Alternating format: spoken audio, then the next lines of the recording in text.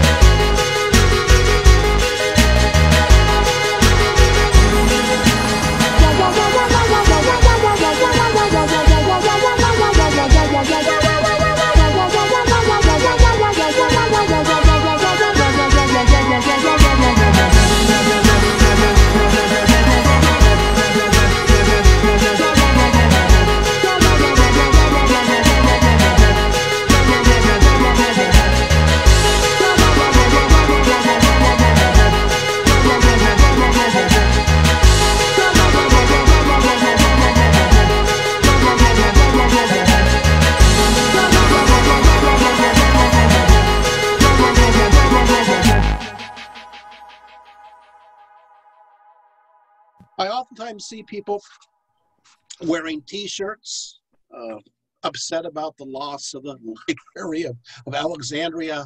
You know, if only we could find out what happened to it, its mysteries and its books and so forth.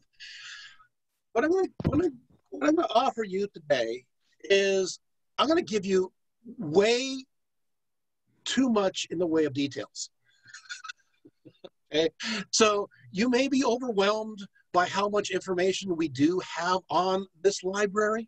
I will cite sources if you want me to, and I do that anyway, because I'm a historian at heart. Well, I am in reality too. But the point of the matter is, after you finish listening to this talk, you're not going to only know about what happened to the Library of Alexandria, you're going to know specifically the names of the librarians, who was there, how they did things, right down to the smallest details. Does that interest you at all? Is that what you're here for? So we will solve this mystery. We will start off with an overview on Alexandria, which was founded by Alexander the Great in 331. But obviously at first, it was a small city, it was a new town, and most of the people who were living there were soldiers, and merchants and mercenaries, and those who kind of collected around these new towns, high degree of prostitution, yada, yada. Okay, the point of the matter is it's a small town, and it's a new town. Now, nowadays, we think of a new town, and we think of, ooh, this is exciting, because we're so entrenched in the idea of progressivism, and what is modern is best and wonderful. But in the ancient world, all about tradition. The older the city is, the deeper the legacy, the better. And if that city doesn't have a great legacy, you just simply invent it. Don't make it up, who develop deep roots, because that matters. And each of these cities oftentimes talked about not only their great legacies, but what they're known for. Obviously, when you think of Athens, you think of what? Philosophy, right? Also Athena. City of Ephesus, greatest Artemis of the Ephesians, and so forth and so on. Every city has their something that is special. And here comes Alexandria. And what does it have that is special? It's sitting there in a virtual marsh. It's a brand new town full of soldiers and merchants and arriving artisans. What good is it? What can they contribute? And they really didn't have much. So they looked around and they said, you know what we have? We've got lots of weeds. We have lots of reeds. Okay, so you see where we're going with this, right? So they have what's called the papyrus plant. It's everywhere. It's, like I said, it's all along Alexandria, and that is the component to make paper. There's plenty of this raw resource growing everywhere. So Alexandria, before there's ever even a library, already gets involved in book production, in making books, in shipping out books. This has to be understood. And oftentimes, this is not talked about. And it's so easy to make. These books, basically, what you do is you take the papyrus plant, and you find the outer rind, and you remove it. And then you have the pith of the plant. And what you do is you cut the pith into long strips. Yeah, usually like 4 strips. And then you lay these together. It's all sticky, and you kind of overlap them a little bit. And then what you do is you then find another pith, cut them into strips, and then lay them at a right angle across the other one. And then you get a nice hammer, and you beat it down, right? And you put some glue in the mix, and then you smooth it over with a stone or a shell, and then you dry it out. Ladies and gentlemen, you've got paper. Well, that was hard. It wasn't difficult to make. We can make a lot of this in abundance. And guess what? The materials are free. It's everywhere to be found. So Alexandria found its thing. You know, we have books. So what else can we do? Well, then of course, here comes a monarch. Is what happens? I'm not going to talk about Alexander the Great.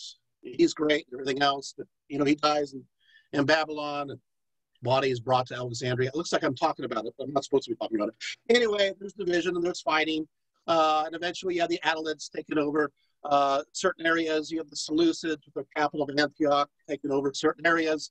Well, the area around Alexandria, it fell under the Ptolemies, all these warring generals. So Ptolemy the First takes control over Alexandria, and I'm so happy I said that within like 2.5 minutes, because usually it takes me 10 minutes to get through all that. And what happens is that he wants to really buttress this idea of this new product being important, but also he wants to use these books in connection to the accumulation of knowledge. Ptolemy the First is a historian by nature. In fact, he wrote a history of Alexander the Great. So naturally, he is interested in this kind of topic. But, so what he does is that he wants to have a think tank. He wants to gather together some of the best minds to be inside of his palace and to think and talk about things and strategies, you know, how to, you know, fight our enemies, usually the Seleucids. Anyway, you know, and so what happens is we got to have something here for this particular think tank. And we need to have inspiration. Well, who inspires us? Well, in a metaphysical sense, who inspires us is the muses. That's right. Amusing, I know. Always amusing. Anyway, so what will happen is the dedication, the special wing that's added onto the palace will become known as it's dedicated to the muses, a museum. Now you're getting it. So it's a museum now. Well, wonderful. So now we have a museum. You know, a museum is not much without scholars. you gotta think tank, you gotta have thinkers. Well, how in the world are you going to do this? I got to tell you something. Scholars have not changed since that time. How do you lure a scholar to come to Alexandria? Free lodging, free food. That's right. He advertised, if you come and you move to the Library of Alexandria, you can stay however long as you like. Well, sorry, it's called the museum at this time.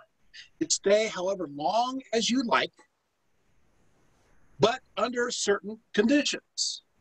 First of all, you have to absolutely have students. At least one, they say, but you could have more, you know. So at least students. You also have to talk to one another. So they make it mandatory for you to sit around and have dinner together at least once a day. Now, obviously, I'm sure they have some days off because that would be pretty obnoxious after a while. But these dinners were like based upon the symposium, and so they went well into the night, which brings up something else, and that is these scholars were allowed to have as much alcohol as they want. And as we know from Athenaeus and his sophists, we know that they had all different kinds of vintages that they enjoyed there and tried to experiment with. Oh, look, I gave a source. The point of the matter is yes, to make a scholar happy, free food, free lodging, and they can get as drunk as hell anytime they want, and as long as they have, of course, some students and talk to one another. Well, guess what? The idea worked. Scholars came in droves to the museum. Of course, it's the old saying, if you build it, it will come. So he had to really make it nice. So he created a wonderful portico with what's called exedras, etc., etc. What's an exedra? An exedra is like a little mini Odeon. Okay, nothing clear there either. It's a little area where there's steps that are circular that go into the walkway a little ways. And he built that along the colonnade. So the idea is there's, of course, a covered colonnade. So you're sitting there, maybe having a nice lunch and maybe a bit of wine, and you're walking with your students, and you want to talk about something. And so you're walking along this shaded colonnade. You get to one of those exedras. You have them sit around in this mini circle there, and then you pontificate and talk all about wonderful things that are on your mind and do some question and answering and so forth, and debates, and there it is. And so it was facilitated with this in architectural sense. And there were also various rooms and chambers, and they started to fill them up with, guess what? The one thing I didn't mention that scholars love. So they started filling these chambers with books. And so the museum evolved into the Library of Alexandria. Does that make sense? It's a gradual, what they would call museum and library, and they use this, it means the same thing. The problem is, you have some scholars that say the museum is separate from the library. That's absolutely ridiculous because they sometimes use the same word in the same sentence. No, it's the same. They're one and the same. But this particular museum, which includes a library that keeps growing, is built inside the palace. This particular one. I want you to remember that. The first one is in the palace because we're going to go somewhere else with this in a few moments. Yes, there's another one. And so we move along. Okay, so we go through this. Oh, wow. Okay, so they got to figure out who's going to be the librarian. Well, one of my favorite cities is Ephesus, and guess what? They picked the first librarian in charge of the Library of Alexandria from the city of Ephesus. So that's wonderful. And his name is Zenodas of Ephesus, and he becomes the director. They call him the Bibliofelix, which simply means the guardian of the books. He's described by the 10th century Suda as the director of the libraries in Alexandria, plural. Although the Suda is later, it seems to be, we'll find out, we'll find supporting evidence about these libraries earlier on, so we'll go through that. And he was born and raised in the city of Ephesus, and he was given a very strict education before he went to Alexandria. Who taught him? His name is Philetus of Cos. I'm going to mention him because we'll hear his name again. Philetus of Cos, he was both a scholar and a poet, and he was very meticulous about word usage, and he drove him crazy is people using arguments with unsubstantiated evidence.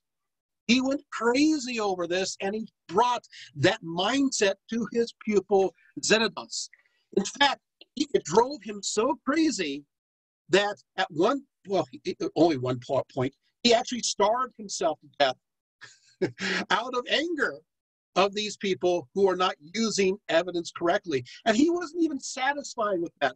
Philetus actually had on his epitaph the following: "Stranger, I am Philetus, the lying word, and night evenings carrying destroyed me, unquote.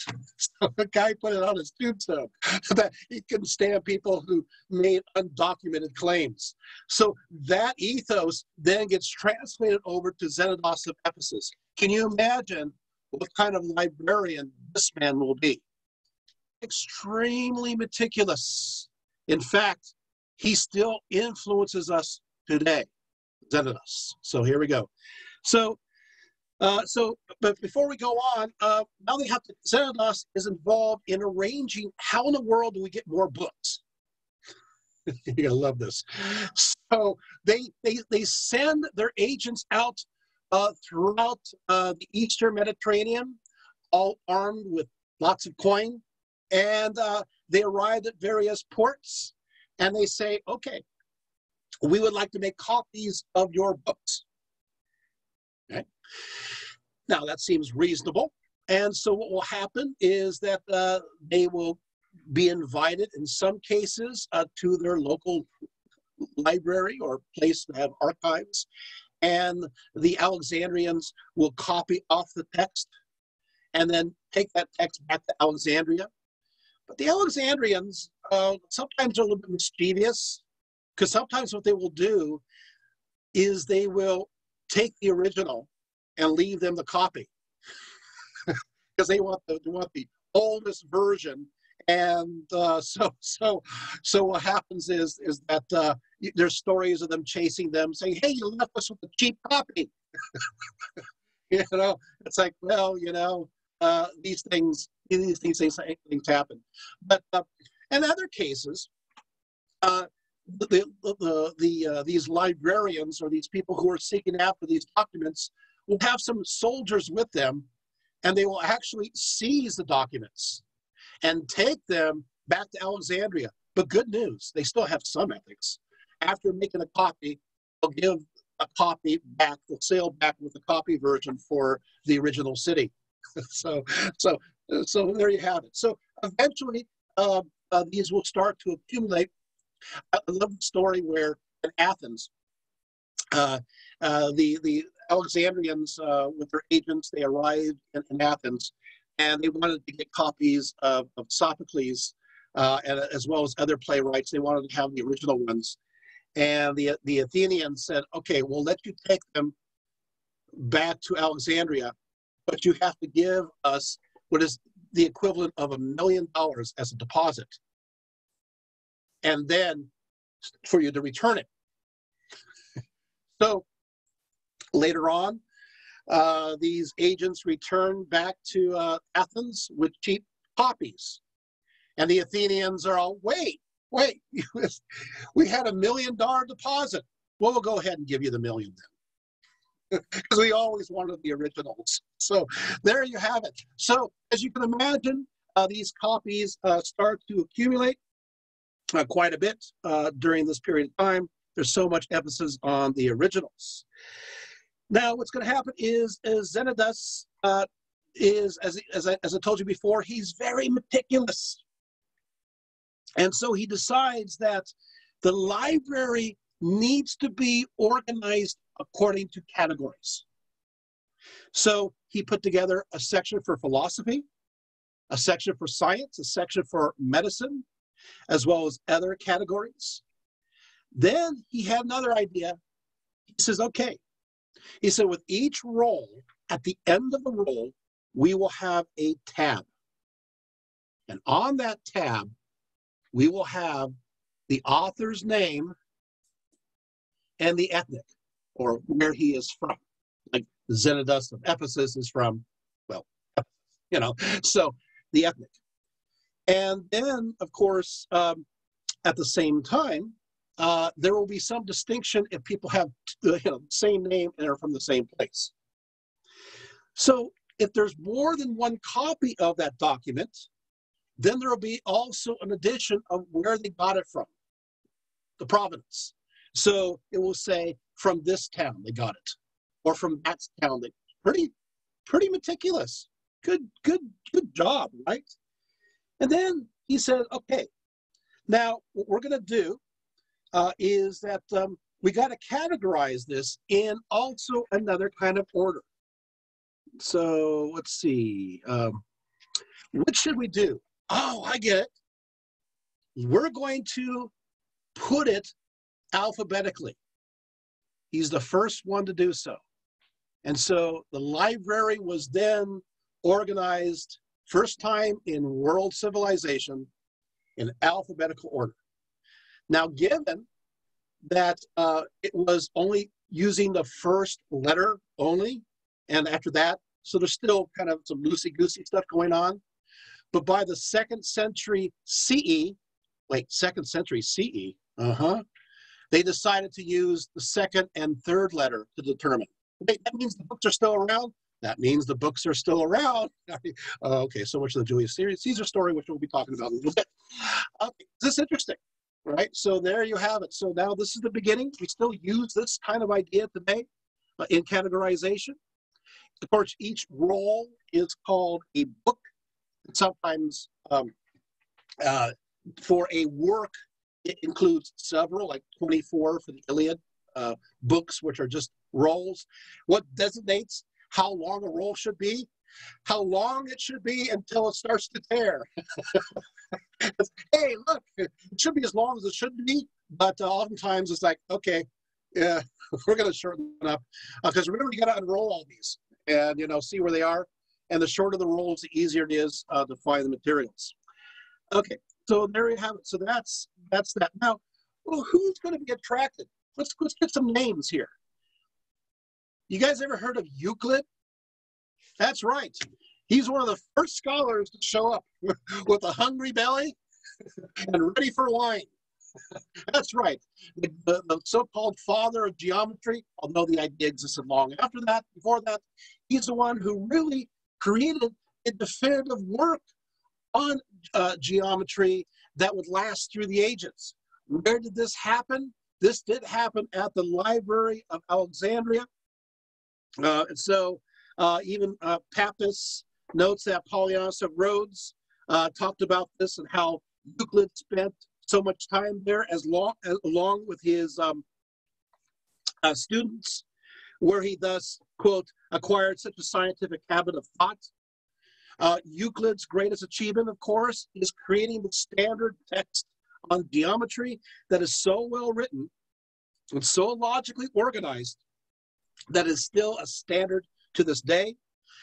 His proofs are easy to use and apply, enabling one to gain a mastery of geometry in a short period of time. After Ptolemy I had read Euclid's The Elements, he wondered if there was an easier way to grasp geometry. Euclid replied, "There is no royal route." You just have to, you know, it's not always easy. Yeah, this work was so popular throughout the ages that here's a little bit of trivia you don't know. My father is a very famous Lincoln scholar, and he did a study of Abraham Lincoln's favorite books. Abraham's favorite books are as follows. Number 1, the Bible. Number 2, the collective works of William Shakespeare. And number 3, Euclid and his geometry. He carried it with him all the time.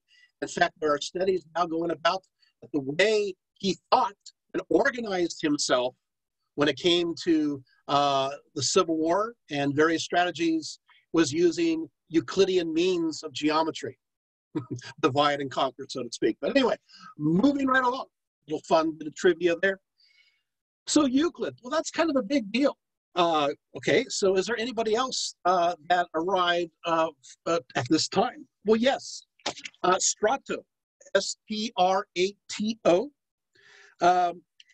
He believed, and now he's here hanging out there, he believed that all material objects consist of particles. What? All material is made out of particles. We can't see it with the naked eye. And he's the one who advanced the idea of the atom in a theoretical sense. And he pushed this idea. And of course, this idea becomes very popular later on with various groups, including the Epicureans and the Stoics and so on and so forth. But I'm just throwing this one out here. He also said that everything in the universe is a combination of matter and energy. He also said there's a divine force is resident in nature. It contains the principles of birth, increase, decay, and that is God. And that's within nature. He says all these atoms connect to everything else. And there's different atoms for different things. Is this fascinating? And they operate in different ways. He's purely theoretical. Where does he come up with these ideas? Guess where? The Library of Alexandria, along with Euclid. Okay, you're thinking, okay, so maybe this museum, this library is influential. We're not even to the best part yet. Okay, so we keep on going. How many people heard of Herophilus?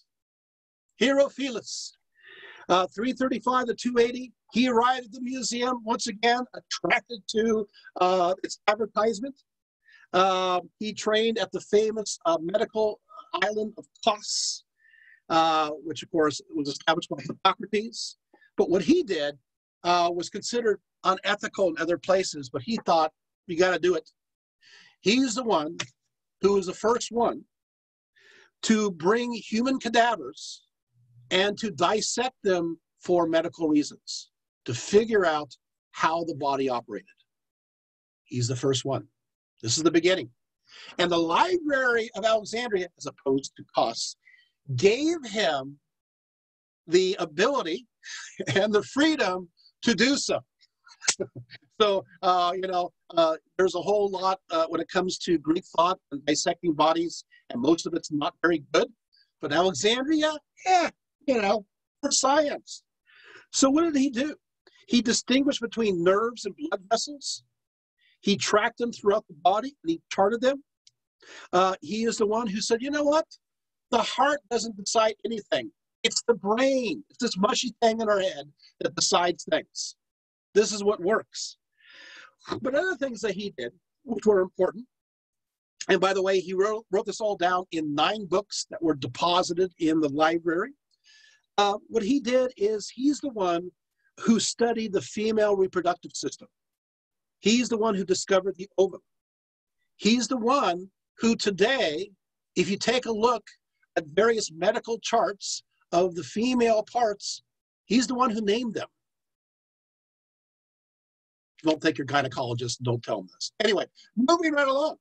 At the same time, he is also the one who cut through the eye, and he's the one who dissected the eye. He identified the cornea, the retina, the iris, the choroid, and he's also the one who gave us those names and showed how that worked. Is this pretty amazing stuff? This is the Library of Alexandria, and he lived from 335 to 280. So he's the first one there, and he's given the latitude to do his various experiments. Okay, and of course, he also had some interesting ideas when it comes to life. He maintained that a healthy life was eating well and getting plenty of exercise. Obviously, this is not true. Oh, wait. He says, when health is absent, wisdom cannot reveal itself, art cannot become manifest, strength cannot be exerted, wealth is useless, and reason is powerless, unquote. There he is. All right. Okay, we're only through the first director. I'm looking at my time, making sure. Okay, so we keep on going. You guys ready for more? It's not even the best part yet. All right, here we go. The next king of Egypt was Ptolemy II, 282 to 246, who was very much interested in zoology.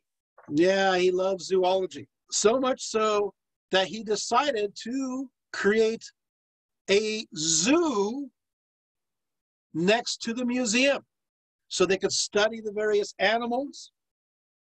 So there's exotic animals here, which had never been seen before, or objects of amazement, according to Diodorus Siculus. They had different kinds of animals there. Isidore of Sevilla notes that this is where they called certain snakes boas, because they killed cattle and oxen by entwining themselves around the udders and sucking them dry.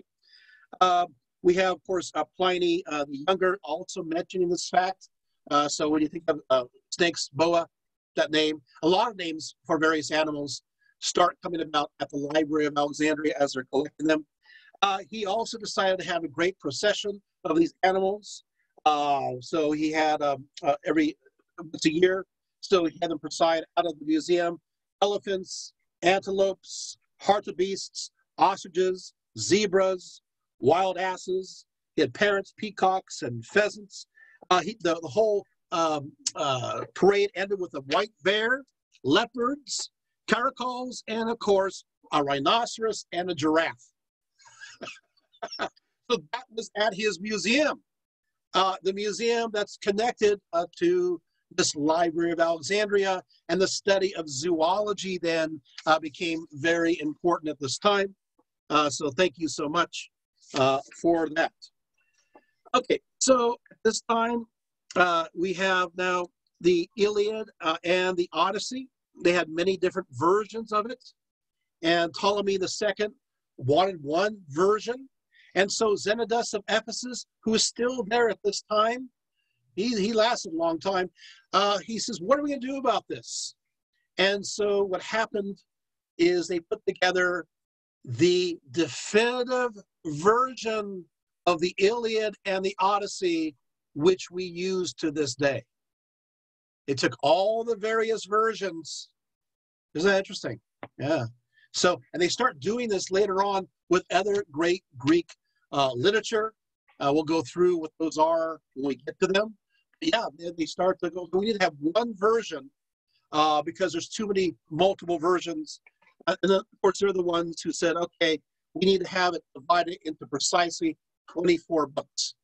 If you know your Iliad and Odyssey history, Iliad, you'll see that there's some artificial means to make it into 24. Just kind of fun little things thrown in for good measure. Something else happened during this time under Ptolemy II that is so important for history, and that is as they're going through and editing the Iliad and the Odyssey, these are the holy works of the ancient Greeks. There's a large Jewish population in Alexandria at this time, so it was a decision of Ptolemy II to do the same thing, translating the Hebrew Bible, the Old Testament, into Greek, which is called the Septuagint. Happened here. We know that. Ptolemy II. Of course, the Babylon Talmud records King Ptolemy once gathered 72 elders. He placed them into 72 chambers, each of them in a separate one, without revealing to them why they were summoned. He entered each one's room and said, "Write for me the Torah of Moses, your teacher." God put it in the heart of each one to translate identically all the others as they did. And so supposedly they came all back together out of their 72 rooms, and all the texts magically matched. It's a miracle. The Septuagint is inspired. And so it was. The Septuagint, its translation is the basis of the New Testament. There's only a few quotations that come from any other place. When the New Testament is quoting from the Hebrew Bible, in most cases, it is from the Septuagint, not the Hebrew translation or the Aramaic. There are three exceptions. Other than that, that's it. But see, the problem is, or the good news, I don't know, depending on your perspective, is when you translate something from big Hebrew into specific Greek, which has lots of words, you're going to add things to it. And a lot of the philosophical nuances fell into the text of the Septuagint. It gets into the New Testament, and then it's understood by the early church fathers. That's why a lot of them are Platonists. Anyway, fun stuff, maybe learning too much, but there you have it. So this is very important when it comes to the studies of early Christianity, as well as Hellenistic Judaism. And once again, in the Library of Alexandria, and you're thinking, wait a minute, yes, Epiphanius notes in 392. And so the scriptures, when they have been translated to the Greek language, were placed in the first library, which is built in the Bruchon, as I've already said. And there arose, in addition to this library, a second one in the Serapeum called its daughter. Anyway, there you have it. So yes, we know it's there. Is this good? You guys having fun yet? All right, and the fun hasn't stopped. So moving right along, maybe, we go into, there's a certain Callimachus of Cyrene, and he arrives, and he's prominent there. And actually what happens is that he started off and he lost all his money before he got to Alexandria, and he had to support his family. He was a poor teacher in a very humble situation, and basically starving to death. He's going, you know what? I think I can go to Alexandria, swallow my pride. He gets there, and he's good at what he does. And so what he does is that he decides to create a catalog of all known Greek writings, which is a mammoth undertaking. In fact, the full title is almost as long. It's called The Tables of Persons Eminent in Every Branch of Learning, together with a list of their writings. That's the title. He summed it up as tables, pedex in Greek. He wrote, took 120 books to include his entire list of all these books that they had. He divided the collection into two basic categories, poetry and prose, and then subdivisions. For poetry, it was epic, tragedy, comedy, lyric. For prose, he broke it down to history, literature, science, medicine, which defined these areas a little bit further.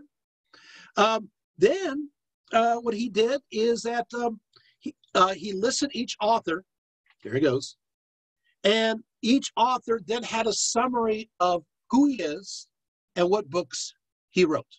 So, for example, he'll have Eudoxus, father of Schenes, of Canudos. This is, I'm reading actually from one of his identifications. It says astronomer, physician, legislator. He studied geometry under Archytas and medicine under Philistian of Sicily. Pretty good, huh? That's the notation. And so he goes on. These tables were obviously helped organize the library, but also he came up with another idea. He said, you know what?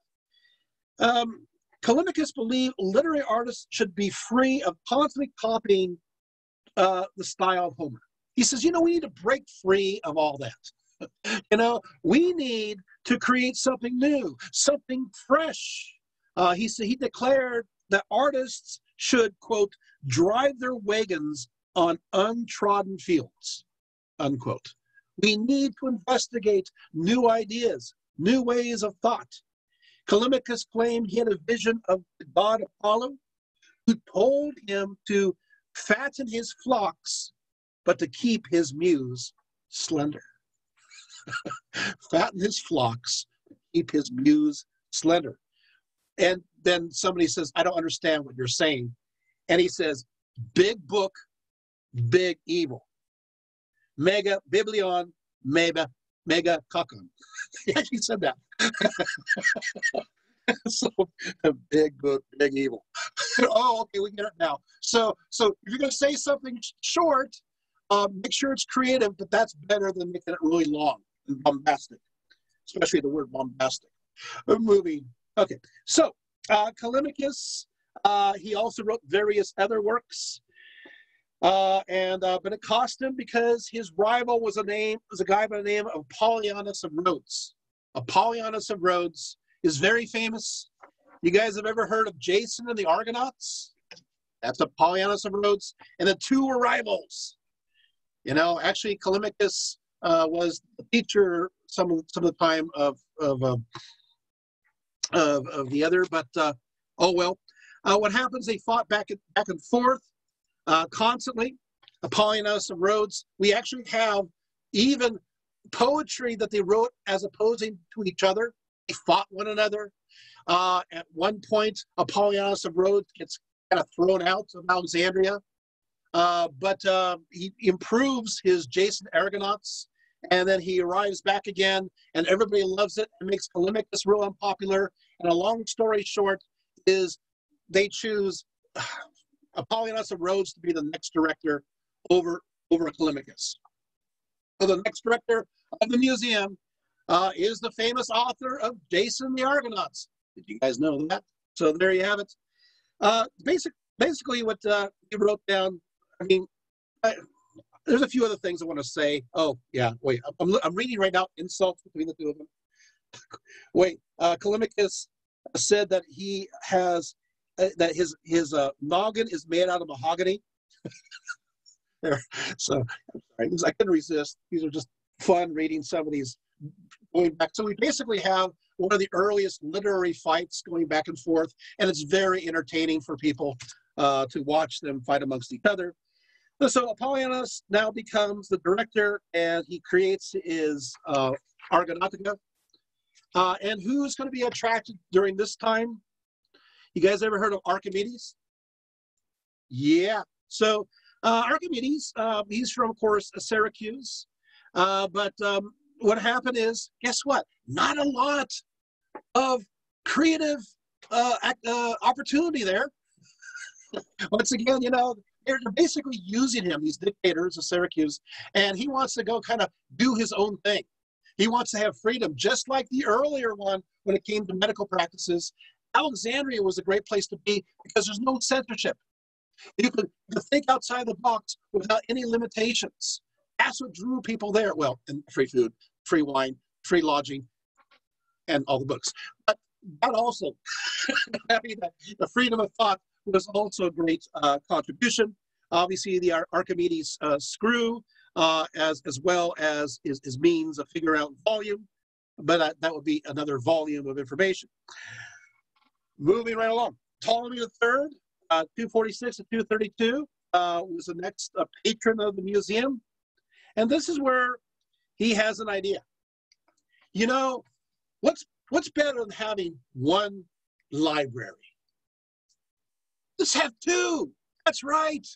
He's the one that came up with the idea of two libraries in Alexandria. This is going to answer lots of your questions when it comes to the burning of the Library of Alexandria. Which one? So you'll see throughout the ages, when one burns, the other supplies copies. When the other burns, the other supplies copies. You got two. That's a smart strategy by any means. And you're going to see this, and I'll document it as we go along the way, but it should be pretty interesting. So the Temple Serapis was then open to the general public, but there is a slight difference in the number of volumes. The Library of Alexandria, excuse me, Library of Alexandria, what? There you go, Matt Wedge. The Library of Alexandria, there we go, and my voice got lower, had 490,000 books. 490,000 books. The library at the Temple Serapis had 42,800. See a difference? A little bit. So the 490,000 for the museum that's next to, well, connected to the palace. And the Temple Serapis one is 42800. Hope that helps. So you're going to have a variance in numbers.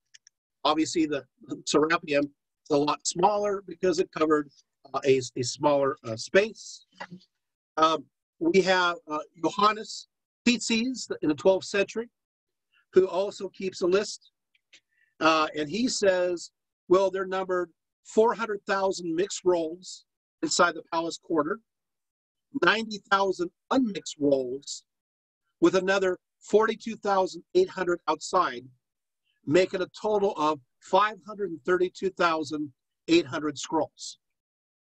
And that's from his Prolegomonia. So we have some numbers here, and he's, of course, quoting earlier sources from that. Is this interesting? So now we know how many volumes that are there. You did notice that they mentioned 42,800 outside. That would most likely be the Serapeum. You did notice also 90,000 unmixed rolls that are not designated to be either one. Where are those? Okay, so I'm going to go into this quickly. What they did is that it had warehouses. And these warehouses were located by the harbor. And these mixed roles were there. They also had by the harbor, as we know from the primary sources, is that people would arrive with these various books from all over, and they go through a sifting process before they're deposited in either one of the libraries. But beyond that, these warehouses were meant for export. Remember, people always forget Alexandria is the center of book production. These books are going out throughout the Eastern Mediterranean, and they're constantly being shipped out all over. And so we got to remember there are tons of books that are constantly being shipped out and end up in places like Ephesus, as we know, places like Delos, as we know, places like Athens, as we know, as recorded, places like Rhodes, as we know, places like Rome. Are you guys getting the point? So there's a lot of books going on. They're not all a library, but there's lots of books. And again, it's the center of book production. Okay. So Ptolemy the Third, he was frustrated about not having the earliest versions of Secundus and Sophocles and Euripides.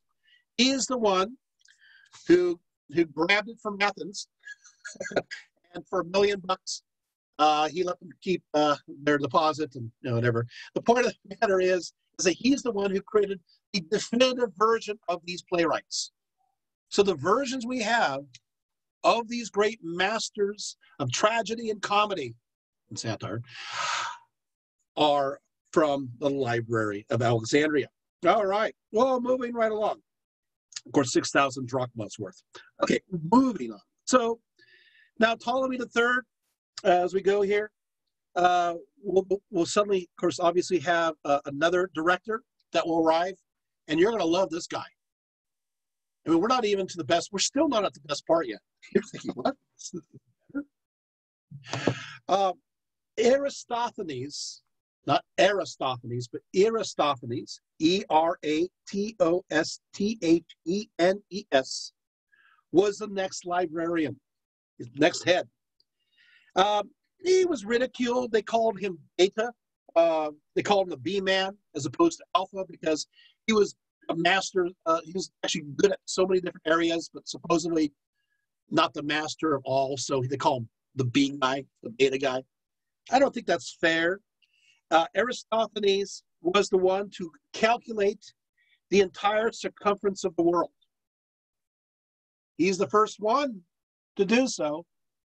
From calculations he made in Egypt, first in Alexandria, in comparison to a town known as Cyrene in Aswan today. He wanted to know, and he did know, the exact mathematical position of the sun at its zenith in Alexandria during the summer solstice. And of course, hearing that the sun was blocked by a deep well in the other location, Aswan, Aristophanes decided to make a calculation of the sun at its zenith during the summer solstice at this town, which happened directly on the Tropic of Cancer.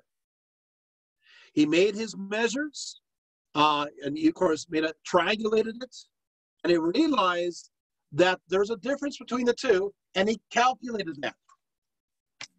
What did he get? He said the circumference of the earth, as he saw it, was 24,900.8 miles. 24,900.8 miles. So, that's what he got, and I'm sorry, it's 24,902. Wait a second. Wait, that's pretty good. Hey, that's 2 miles. It matters. Okay. The point of the matter is, he did it. The world is round. Is this good? Library of Alexandria. Are you amazed yet at this knowledge? Then he decided to make a map of the known world. This map had the Mediterranean. It looks very much like the Mediterranean as it is today. Of course, France is the land of the Celts. Britain is on the map. There's an island that is called Iron, I-E-R-N-E,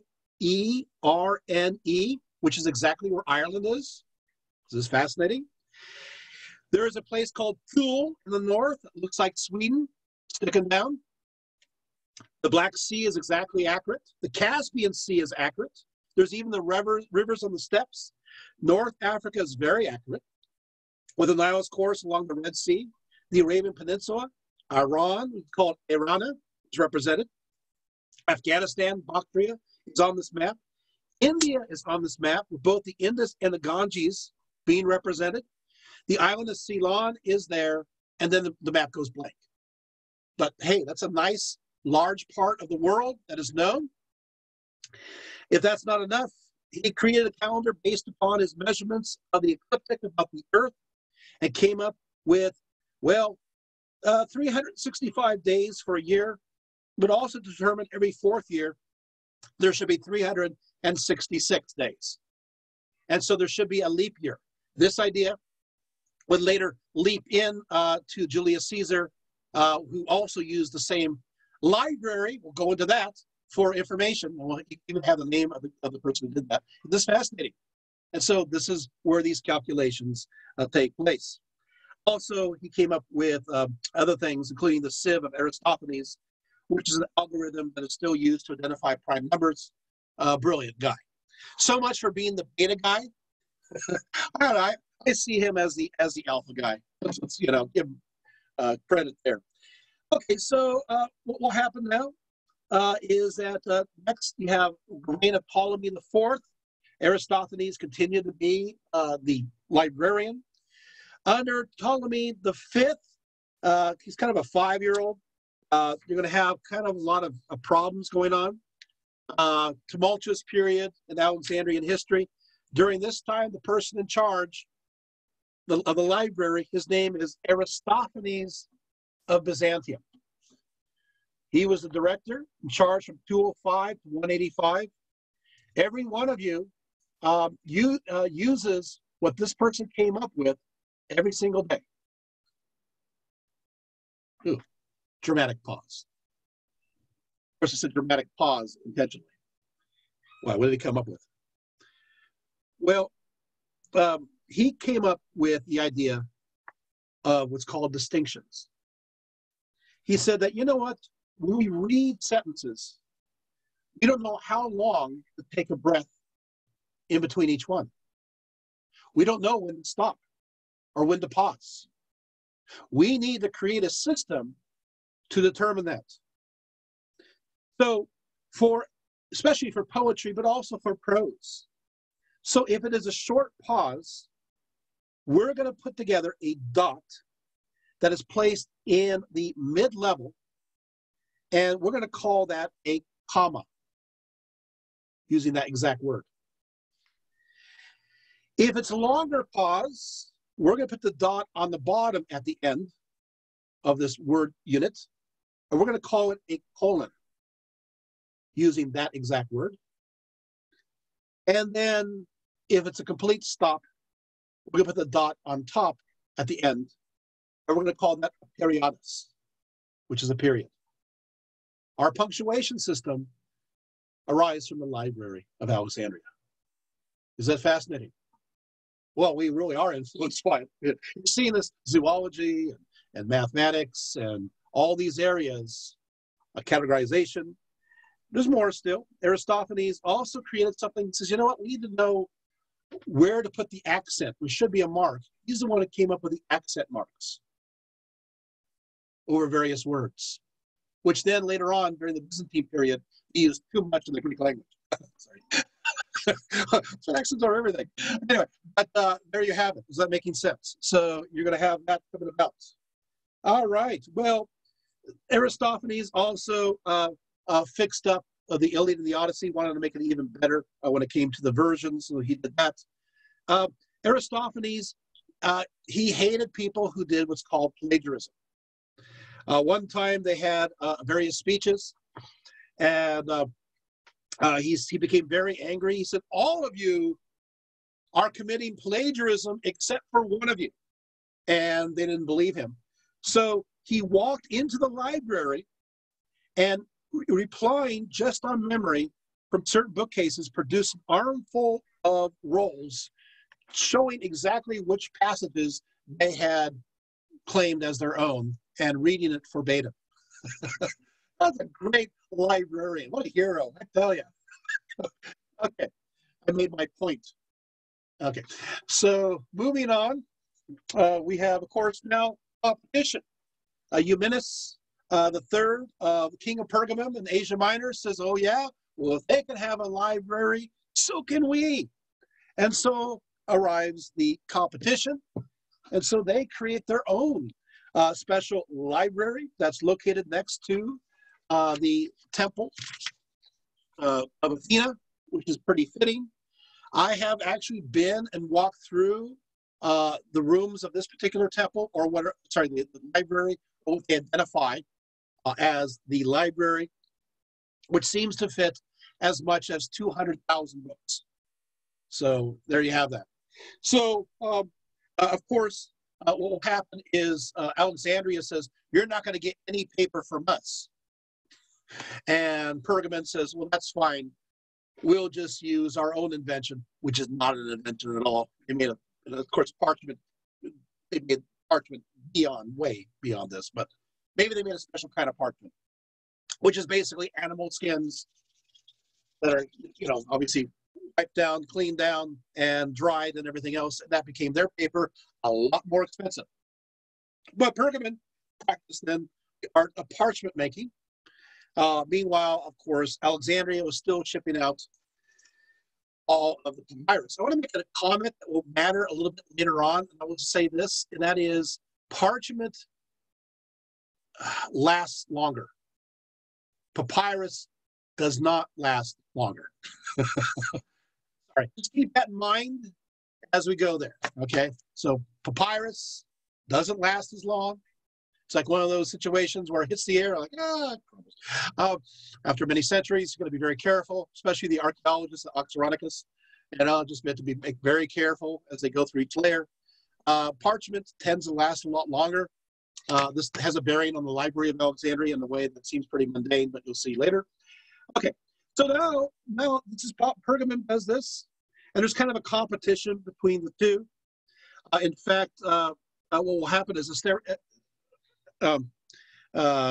Aristophanes of Byzantium, he wanted to become their librarian, and they actually threw him in jail so he wouldn't join the Pergamon. Maybe he's not getting enough perks.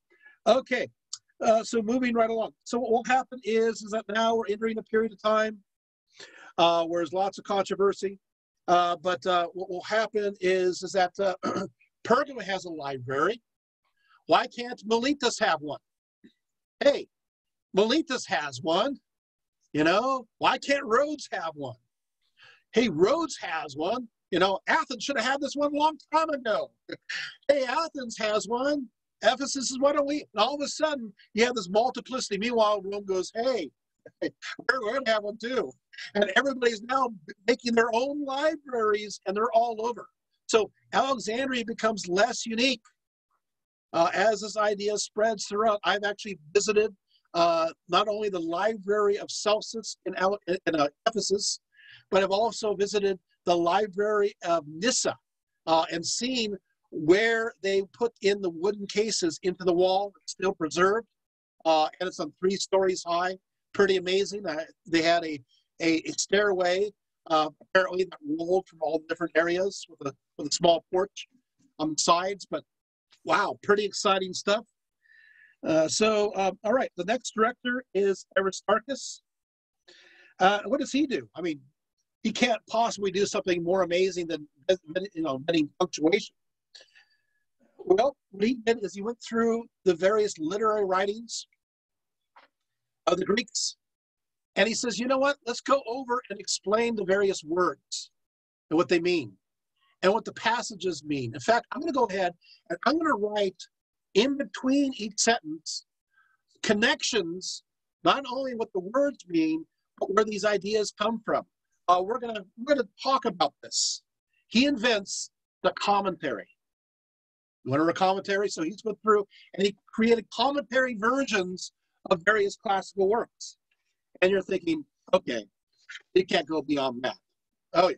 So then what he does, same guy, Aristarchus, what he does is that he's inspired by a certain Politius, who we met earlier, you know, the guy that was against people who were not meticulous enough and who lied and plagiarized, who was, okay, but anyway, basically what he did, Politius, he wrote a work called Miscellaneous Words, where identified a series of words and their origins and meanings in no consistent order.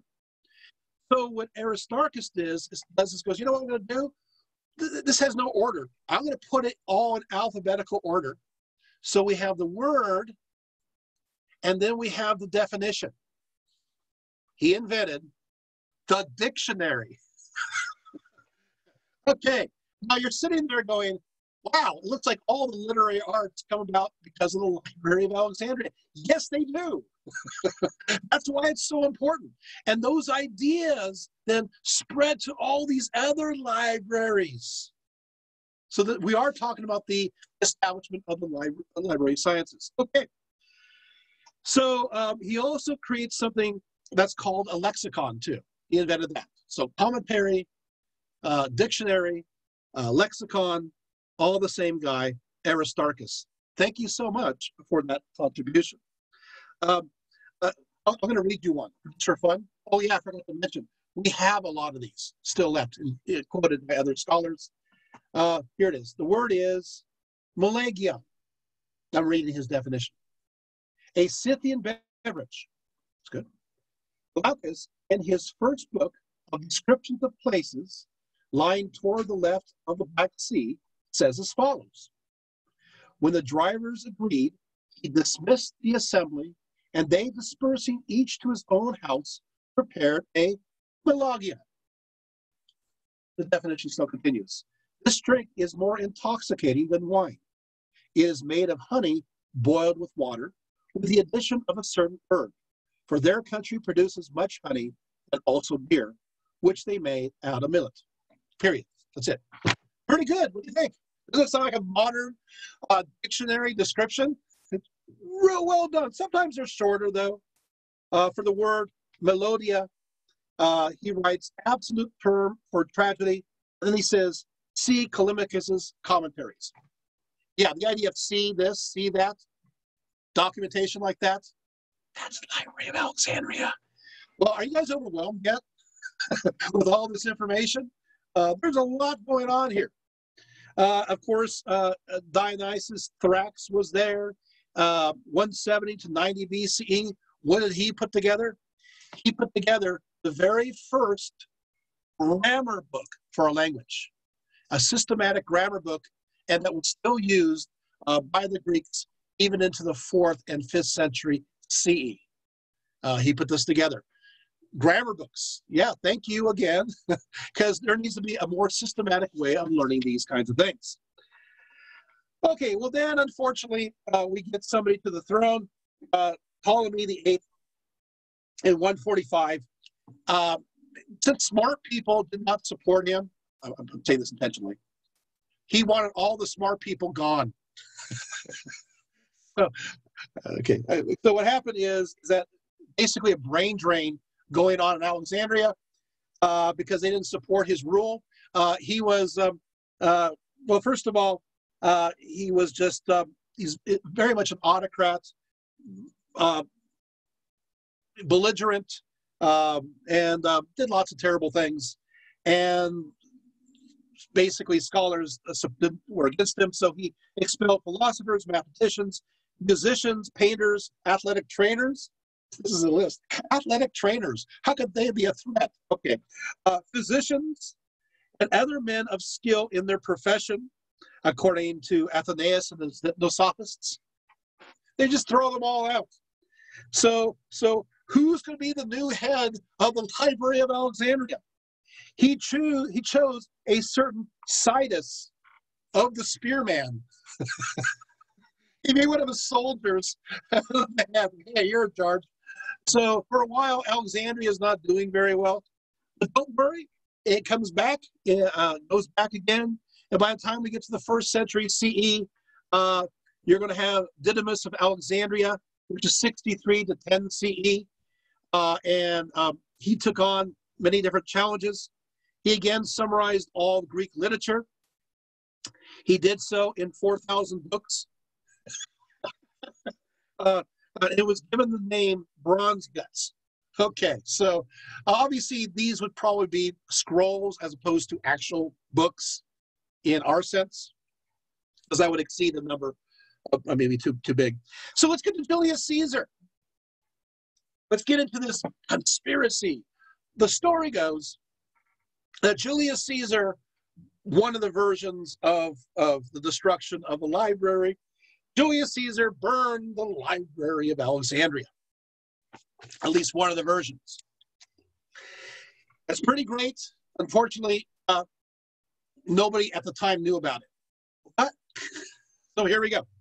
Yeah, so in 48 BCE, he chased Pompey and his allies to Egypt. The Civil War divided the land between Ptolemy the 13th, and of course his older sister, who we know as Cleopatra. In the middle of the chaos, the Egyptians seized the ships in the harbor of Alexandria, thereby cutting off any potential supplies arriving from outside of Egypt. And it did jeopardize Caesar's abilities to receive reinforcements. In response to this threat, Caesar, quote, according to him, in the Civil Wars, burned all these vessels and those in the dockyards, since he could not protect so wide an area with his small fleet, unquote, Book 3, 111. Okay, so Caesar then seized Pharos Island with the lighthouse. He liked that, although he destroyed everything else on the island. He liked the lighthouse and used that for his procession later on. According to Florus, Caesar was so impressed with the lighthouse that he ordered a mini recreation of it. According to Aelius Hirtius, one of his lieutenants, he states that Alexandria is almost completely secure against fire.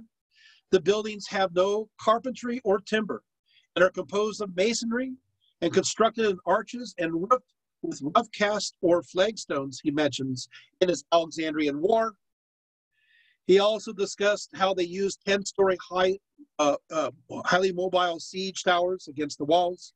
But after that, they took the city. And guess where Caesar spent the night? He spent the night in the palace. Wait, the library is located in the palace. No, but Dr. Rietveld, the library burned down. I don't think Julius Caesar is going to be spending the night in a burned down building. It did not burn down.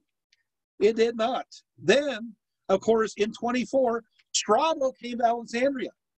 He also mentions, all still intact, quote, the inner royal palaces, which are continuous with those on Lucaeus and have groves and numerous lodges painted in various colors. He described the palace as the quarters still being there. It was still there. The only place he mentioned any destruction is on Pharos Island. That's 24 BCE. Again, hello, no fire. Are you seeing that? It didn't happen. Wait. So then you have in the 1st century CE, I love tracking this down, sorry. You have Lucan between 38 to 65, who all of a sudden, hey, he's a poet, he starts to spin. He says, nor did the fire fall upon the vessels only. The houses near the sea caught fire from the spreading heat, and the wind fanned the conflagration, the fire, till the flames, smitten by the eddying gale, rushed over the roofs as fast as meteors that often trace a furrow along the sky, though they have nothing solid to feed on and burn by means of air alone. But he doesn't mention the fire at the library. But something happened now. Now all of a sudden, while one of the soldiers there saying, you know, nothing burned, now you're having somebody saying, hey, something burned, and it started to spread. So guess what happened? Start people thinking, if it spread, maybe it burned the books. So we get to the next, this is 100 years later, by the way, this is written. Okay, so then you get to Seneca the Younger, who mentions this, and he mentions the fact that a number of books and libraries whose titles their owners can hardly read were destroyed. So now Seneca takes this leap and adds also 40,000 books were burned in Alexandria. They had been collected merely for ostentatious display. Wait a second, 40,000 books? Hey, that fits the miscellaneous books that we heard numbered earlier. That's not in the Serapeum. That's not in the palace. That's in the same dock areas we talked about. Bingo. Is that pretty interesting? So it looks like there are books in the docking area that were burned, but that's not the Library of Alexandria. Is this cool? Let's keep on going. I love this. So now we get to the time of Hadrian. Finally, during the time of Hadrian, we have people talking about the fact that many battles occurred between the two forces, with the results of the docks and storehouses of grain among other buildings were burned, and also the library. Wait, this is the first mention of it. This is 200 years later. Is this interesting? So what's happening here is called rumor. But there are other things happening at the same time. Meanwhile, how many does Seneca and others mention? It's always 40,000. Well, we know there's way more than 40,000. It's the same group of miscellaneous books that we saw earlier. Okay, so the books didn't burn. You guys got that. So, in fact, the best example of evidence that the books didn't burn is business continued as usual. What do you mean? They continue to have librarians. They continue to have meetings. They continue to have symposiums as business as usual, written during the 1st century into the 2nd century. So we still have them. So kept on going. For example, Didymus was a director during the time of Julius Caesar, and Pliny the Elder also mentions the fact that business was going on as usual. He also mentions a famous thinker there known as Sosigenes of Alexandria, who was connected to 3 main schools: the Chaldean, the Egyptian, and the Greek. And he is the one, of course, who suggested the idea of leap year going to Julius Caesar. This is where the connection goes, which goes back to Aristophanes. Well, a little earlier, I forgot to mention, in 41 BCE, Mark Antony decided to give his love Cleopatra a very special gift, and that was the 200,000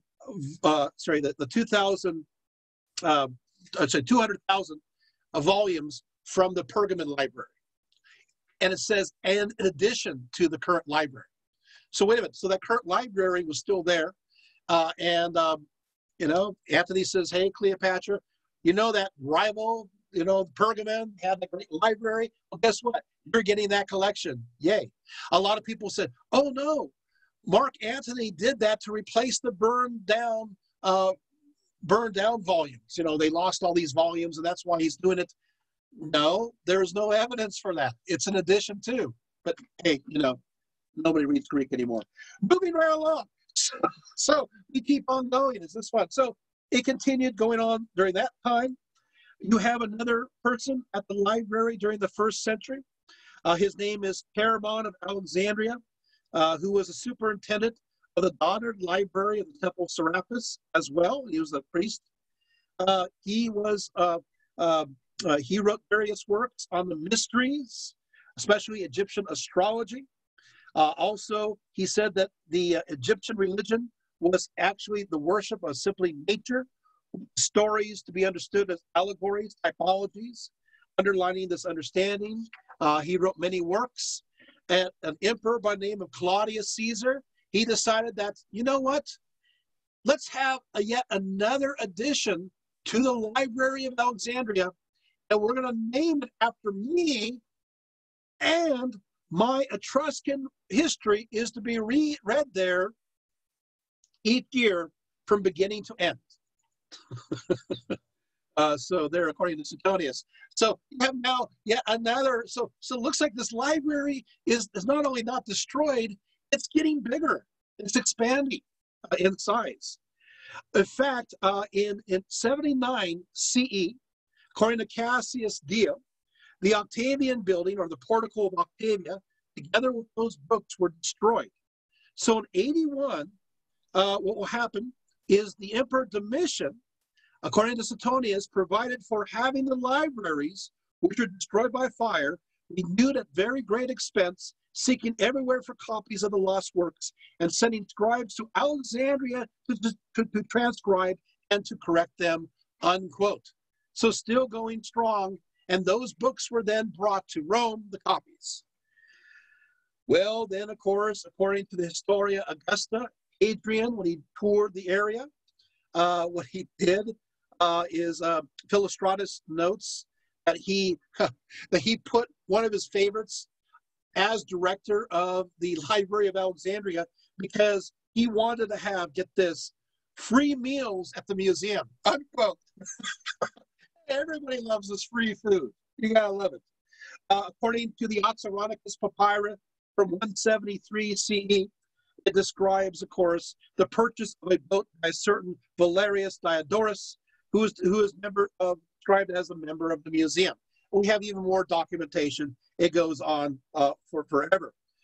Athenaeus in 232 CE also writes about the library. So you're getting the point. So, okay, Dr. Rietveld, when is this thing going to get destroyed? I mean, it just keeps on going. So what will happen is that, unfortunately, the palace one is destroyed, not the Serapeum. And I'm going to give you the most likely year, in 273 CE. 273 CE, when Aurelian recaptured the city, much of the palace district was indeed destroyed. In fact, the historian Amalianus Marcellinus writes the quarrels of the citizens turned into deadly strife, and her walls were destroyed, and she lost the greater part of the district called Bruchen, which had long been the abode of distinguished men, including Aristarchus, eminent in thorny problems of grammatical lore. And of course, continues, the wealthy businessmen and leaders of the revolt were described as owning, quote, so many books that he used to often say in public that he should support any army on paper and glue. Okay, anyway, we're moving around. So we're having books being destroyed, but this whole palace is laid low. In fact, it is so destroyed, it even gets overwhelmed again in 298, another destruction, which completely destroys. So if it wasn't destroyed in 272, it was destroyed in 298 because the rest of the area was then laid flat completely, to the point by 390, it was outside the city walls, and anchorites lived there. And slowly but surely, the area was taken over by water, and today, the section of the palace is now currently underwater of Alexandria. So it was turning into marsh, though, already in the late 300s into the 400s, and I find that interesting. Okay, so you're thinking, okay, well, what about, we still have the Serapeum. So the daughter library keeps on going. It is not destroyed. They still have, again, they don't talk about the museum as much until we get to the latter half of the 300s. Then they start talking about the museum again, which I find is interesting. We'll go there in a few moments. But what will happen is as follows, is that Constantine the Great arrives, and he wants to have a library of Constantinople. So what he does is that he starts making copies of various books of Christian literature, as well as early church fathers, to fill this new library. But Constantius, his son, has other ideas. He ruled from 337 to 361. He hired a scholar by the name of Themistus, and Themistus was placed in charge of collecting all the copies for the Library of Constantinople. And so, by the way, Themistus remained a pagan until the very end of his days, and he was allowed to bring in any book he wanted. So what he did is Themistus, what he did is he went to the Library of Alexandria, and he started to have their collection copied on parchment and then placed into the Library of Alexandria. Are you guys getting my point? Okay, so that's, of course, you know, but which library is this? Well, this would have to be the one at Serapeum, because already the one at the palace is gone. Does that make sense? So this is being copied down in Constantinople. And one interesting factor is parchment survives and papyrus starts breaking apart. And so what's going to happen is that the copies in Constantinople stay and remain longer, while the maintenance in the Library of Alexandria of keeping these things together are not so good, and they start to crumble. Right, guys? So it actually starts to disintegrate, in which, you know, the upkeep. They've lost a lot in the way of finances. If you know the history of Alexandria during the 200s and 300s, it's not a great century, 2 centuries to live in for them. It's like construction every 30 years and lots of problems when it comes to infrastructure. But there you have it. But then what will happen is that the Library of Constantinople, this is good, it will have 120,000 books. And these are copies, but on parchment from the Library of Alexandria. This Library of Constantinople burned in 473. And you're thinking, oh, no. No. The majority of the books were not only rescued from the flames, but because they had a great catalog list of all the books, they were able to replace the rest of them within 3 years and reestablish another library. Wait, this is a part of the Library of Alexandria, now in Constantinople, placed on parchment, which is a long-lasting material. Yes, it continues on in Constantinople. In fact, we know it's alive and well. Even in 680 CE, at the Sixth Ecumenical Council of Ephesus, there's a certain Agathon the Reader, who was a librarian at this establishment, and he was designated as a notary for the meeting. So when did this library disappear? God, this is awful. The year 1204. Thank you, Fourth Crusade. It was the West, the Latin West, that destroyed the remnants of the Library of Alexandria. You just can't make this up. Is this sad? This is where we lose the knowledge, although fortunately a lot of that knowledge was already being transferred over to the West gradually. But this is where the burning goes about. Okay, so let's flash back and let's move over back to Alexandria. So you have the Serapeum, it's continuing. What happens there? Well, unfortunately, what happens there is Theodosius the Great, who's probably not that great, orders the destruction of the Serapeum in the year 391, and it is destroyed, it's pulled apart, and that's the end of the library. Maybe. What do you mean, maybe? Okay, we know there are 2 members, according to various writings. Aphanius as well, and that we know for a fact that a certain Theon was involved in this museum during the 300s, and of course his daughter. I'm not sure if you guys ever heard of her before, but her name is Hypatia of Alexandria. She was associated with the museum, and you're going, Dr. Rietveld, where are you going to find this evidence? Well, you see, the fun part is that she wrote her students, and even though her writings don't survive, Synesius, great name, his writings survive, and he records that fact. Yay! And even describes some of the statues that survived. Wait a second, but it's after 391. What does that mean? And they call it the museum again. That means after the destruction of the Serapeum, those tenacious Alexandrians created yet another museum. You gotta love them. And that continues, although I'm sure the books were in a decrepit state of repair. I'm sure it was nothing like it ever was. And so, of course, you're going to think to yourself, okay, and so this is when the Muslims destroy the Library of Alexandria and they get the works of Aristotle. You know, suppose a story That happened in 640, where we blame Islam. Yeah, where's that source? What do you mean? So, well, the earliest source I find for the supposed destruction of the Library of Alexandria in 640 is from Abd al-Latif, who died in 1231. 1231, in his account of Egypt during the 12th century. You mean he didn't?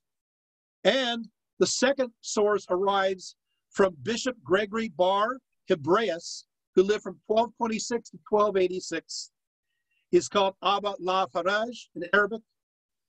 His story about the destruction, he's from again, this is the 13th century.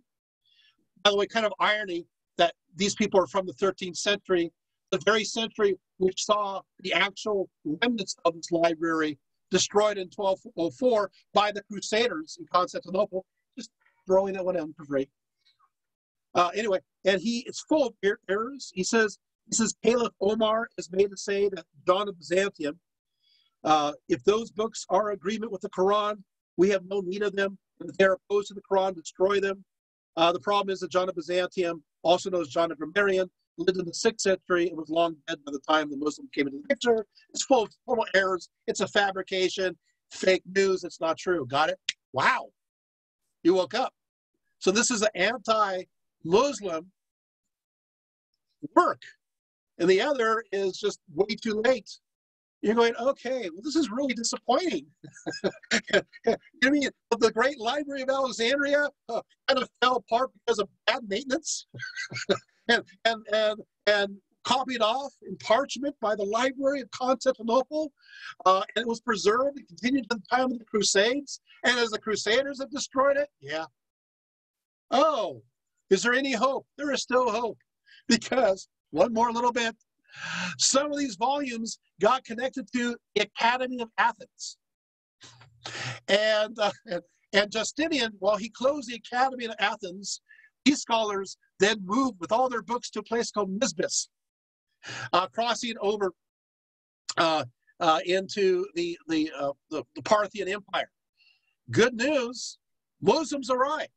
That's good news. And they actually acquire, doing the Umayyads, these collections. These end up in Damascus, but they also end up in Babylon, in the great golden house of the Abbasids. And these works are there. And who destroys them? Guess who?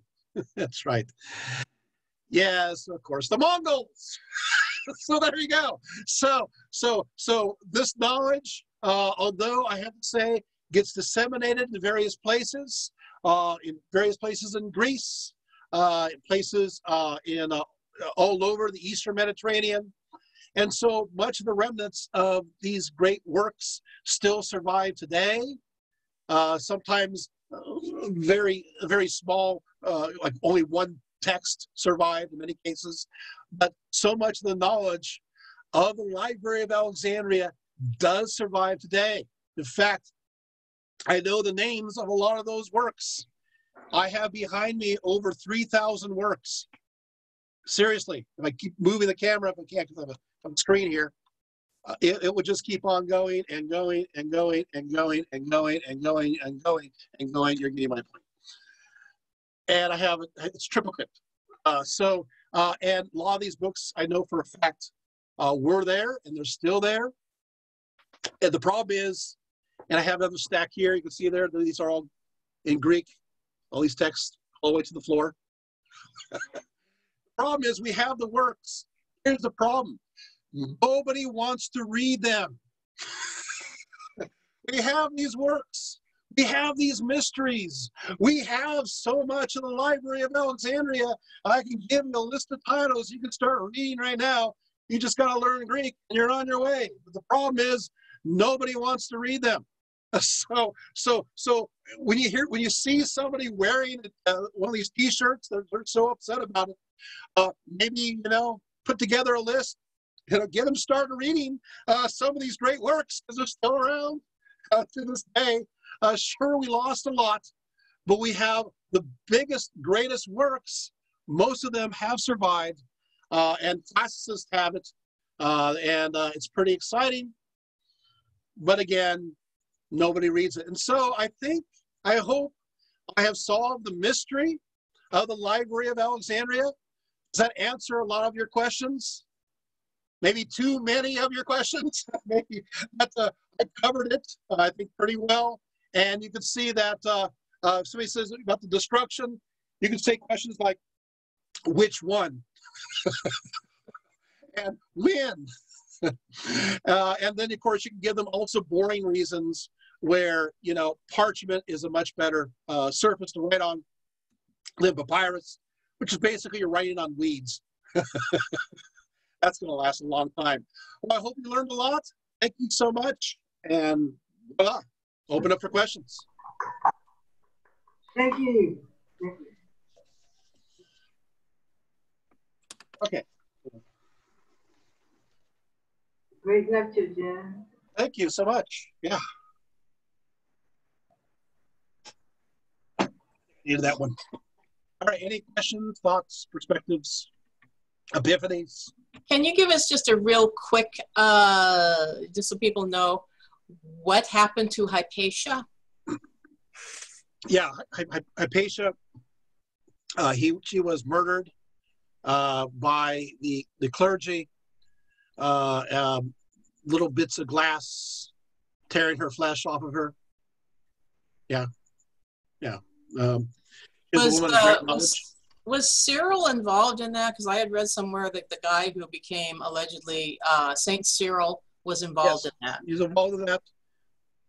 And by the way, since we're here, I will tell you another story that people don't know, and that's did you guys know that Orestes was who was the administrator of Alexandria at that time, was in her favor and one of her patrons, and but the religious groups, especially obviously will become known as the Orthodox, were very much against her.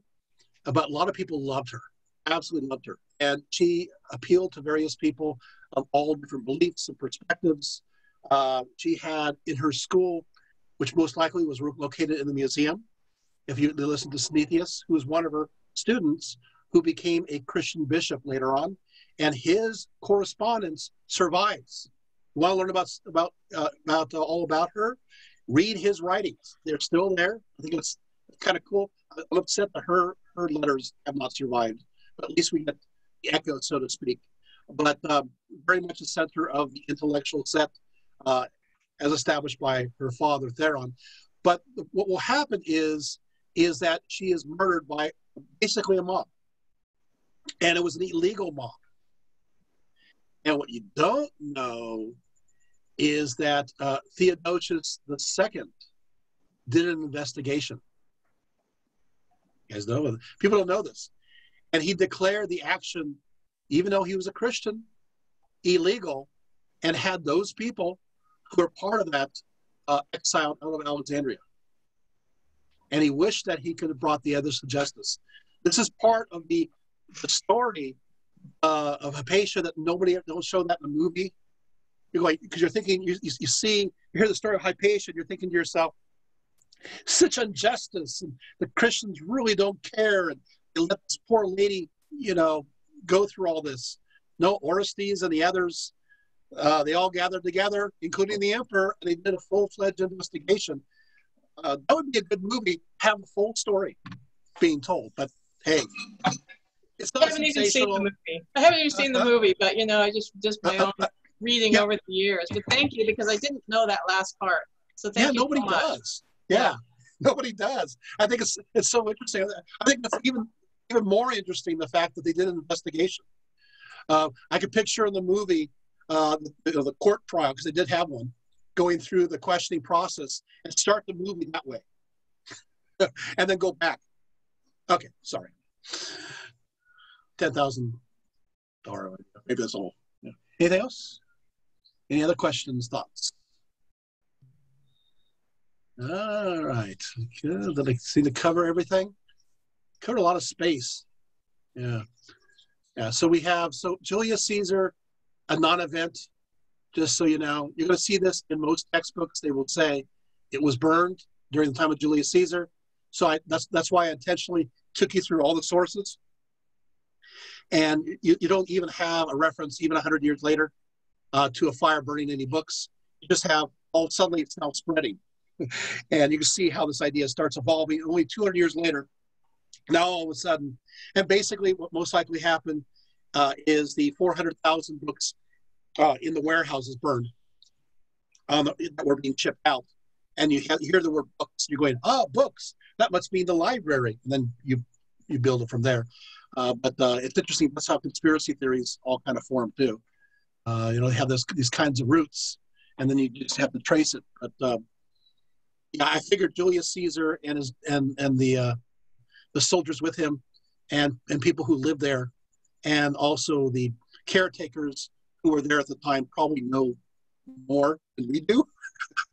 And business went on as usual without a hiccup. Any other thoughts? Any perspectives? All right. Wow. If you got it. I think I got it. Well, all right. Well, thank you for coming to my talk. I hope you enjoyed it. Like I said, if there's any other questions, get your time's worth. I'm here for you. But it's wonderful to see all your faces. And I hope that you will come again to my talk on mummification, because it will be as detailed. Maybe even more so, if you don't mind. If you love detail, you're going to get it here, I figure I always want to answer questions that people want to know.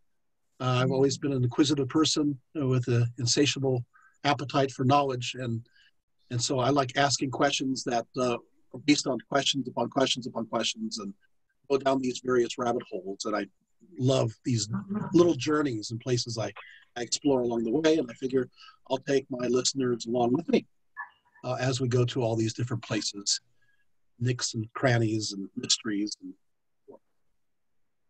I actually have a question. Can you hear me? Yes, perfect. Okay, great. I never know with my computer.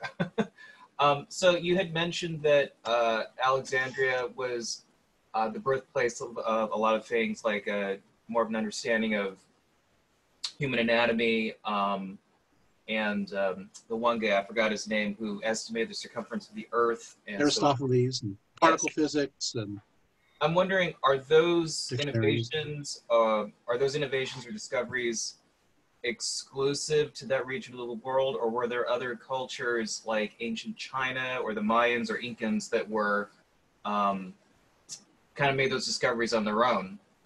Yeah, you don't have a punctuation system that comes about. That's only Library of Alexandria. And that, of course, by the way, the punctuation system goes into the Arabic. So that it rises from there. So no, that starts there. When it comes to anatomy, that's again only there. Circumference of the Earth, it's there. Yeah, pretty much. A dictionary. You're going to have Chinese dictionaries, but not that early. You have dictionaries that go back into the 1st and 2nd centuries CE, but that's still after in a chronological sense. So that's after. So the first zoo. There's controversy over the first zoo. Some people will say that you're going to have a zoo-like place that was in the Mauryan Empire. There was something like a zoo. But it turns out the Mauryan Empire's zoo in Pataliputra was about a few decades after the zoo in the Library of Alexandria, and it turns out most likely it was the library that influenced it. So fascinating. In fact, we can go there too. That's another wonderful talk.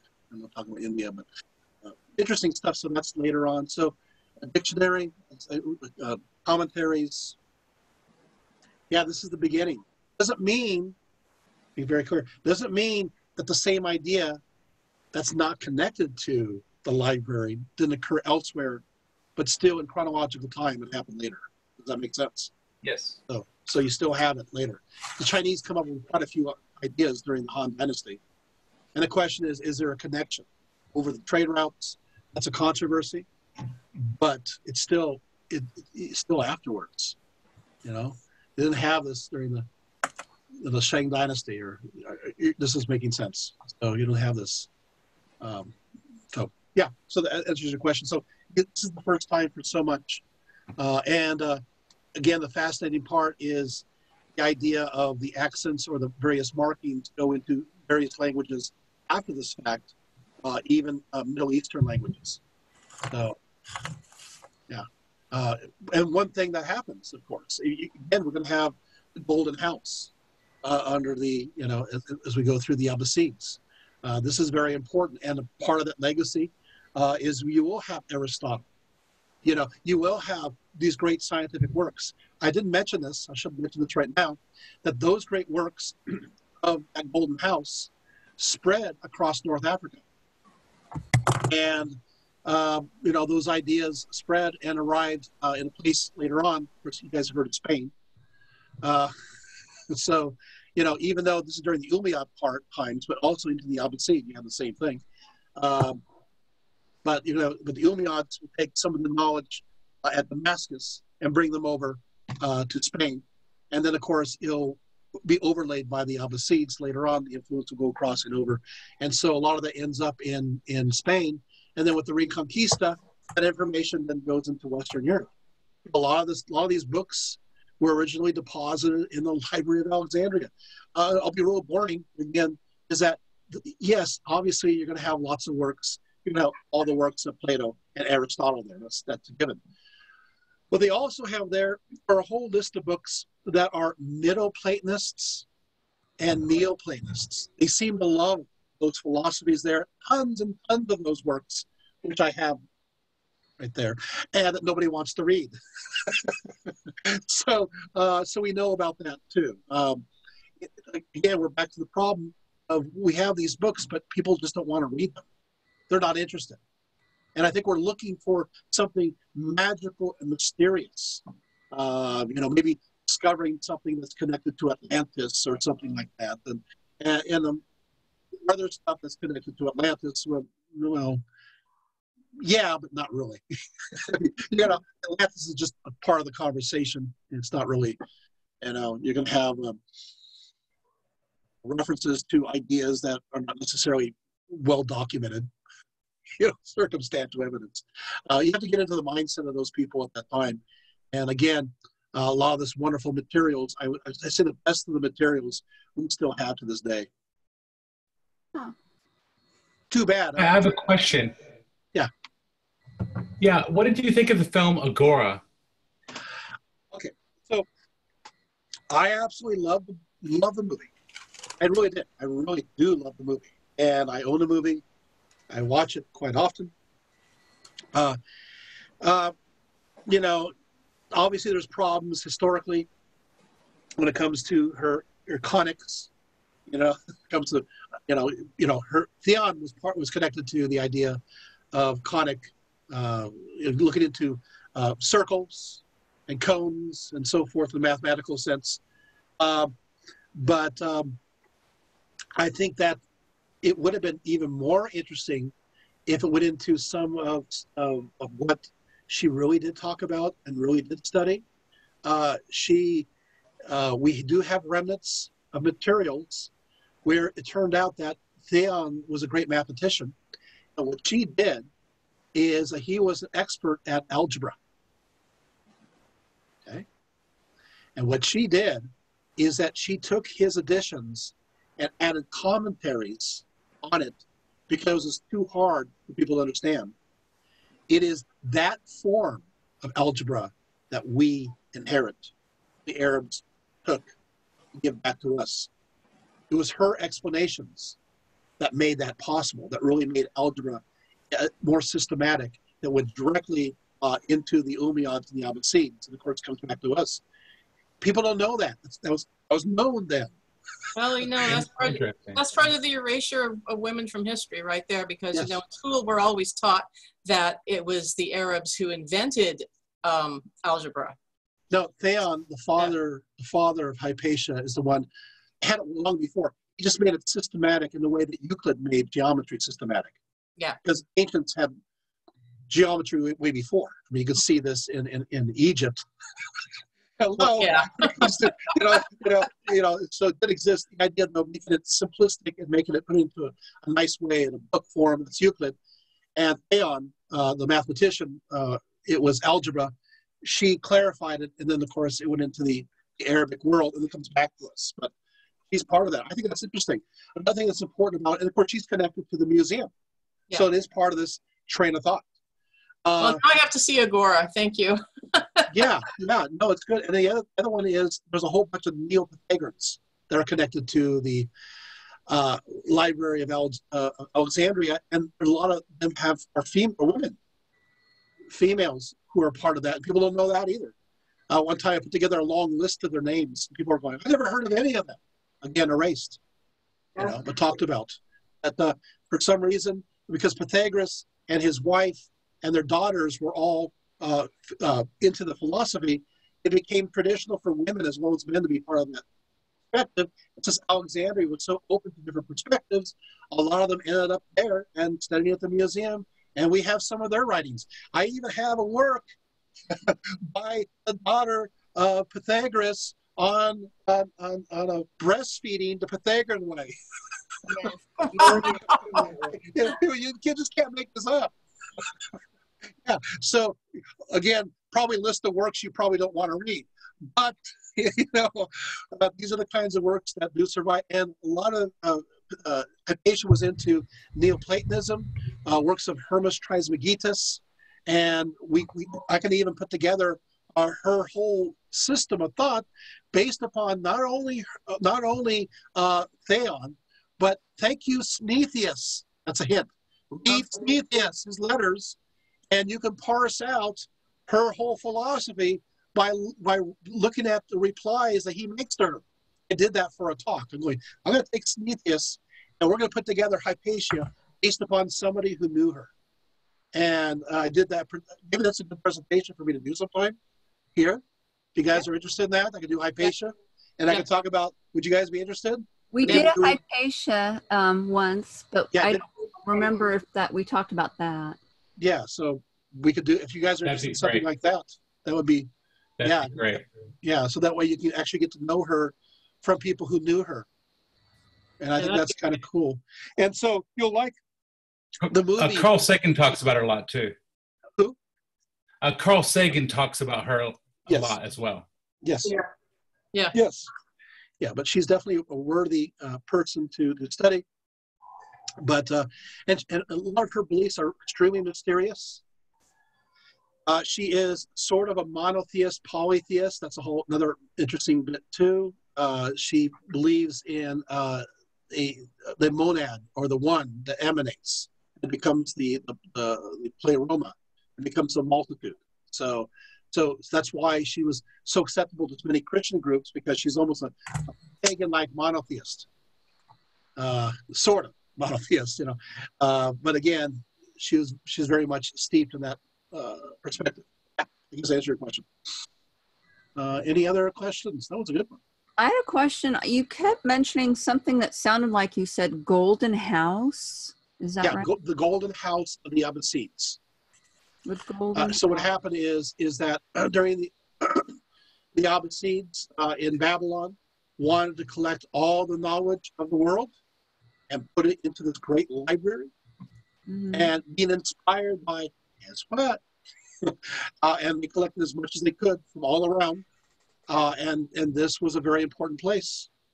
And then there were other libraries in what became Baghdad later on, and then unfortunately you have the Mongols destroying this in the 1200s.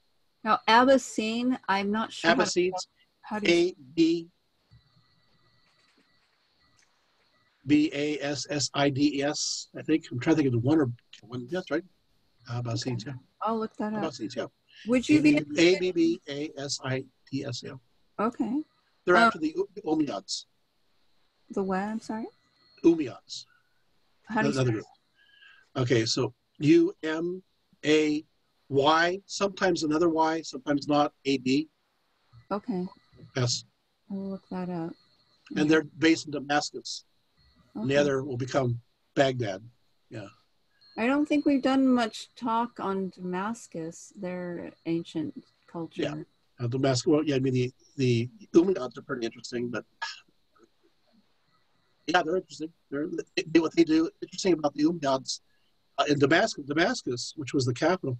It had the largest in ratio. It was still a mostly Christian, even though it's Muslim, mostly Christian empire. There are more Christians there than Muslims all the way until the 1100s. Just throwing that one for free. It seems like the Crusades ruined everything. Would you be interested in talking about that in the future? Yeah. You're figuring this out right now, huh? Would you be interested in talking about that in the future, or are you going to be too busy to write new talks? I don't know. Maybe something. I've done the Crusades, so, but I don't know. We'll think about it. Would you then want to, for September 9, reprise the 7 wonders of the ancient world? I could do that. That sounds interesting to people. That was a very popular one. Sure. Yeah, that's fun. It's another fun one. Yeah. Yeah. Yeah. Okay. Yeah. If everyone likes that idea, I'll do that one for So September. Hypatia and this one. Yeah. Mm-hmm. Just sort of like, since we're in that area of the world, continue. Yeah. Yeah. Sure. Okay. Cool. Oh yeah. So any other questions? Good stuff. Everybody's brain's going, all right, stop. You need to stop. All right. Well, then I'm going to close it off. Thank you so much for coming. And I hope you enjoyed this evening, and hope to see you again. Have a good night. Thank you. Yeah. Night. Thank you for being here. Thank you. March.